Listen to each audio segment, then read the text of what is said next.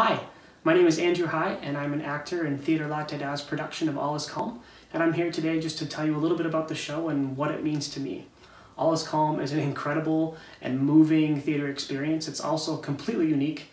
We get to tell the story of the soldiers from World War I in their own words.